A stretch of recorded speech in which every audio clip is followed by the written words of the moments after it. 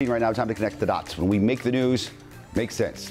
As you know, we're closing schools, suspending sporting events, canceling big events as well. And it's not to scare you or anybody else. It's all in an effort to stop the spread of the coronavirus and what's called flatten the curve.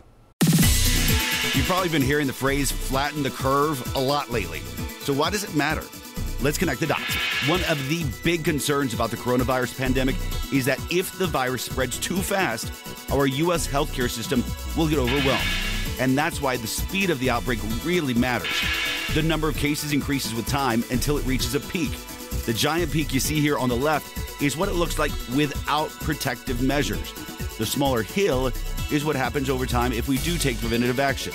So by doing things like canceling sporting events, concerts, big gatherings, you help flatten the curve and save lives. And that is connecting the dots.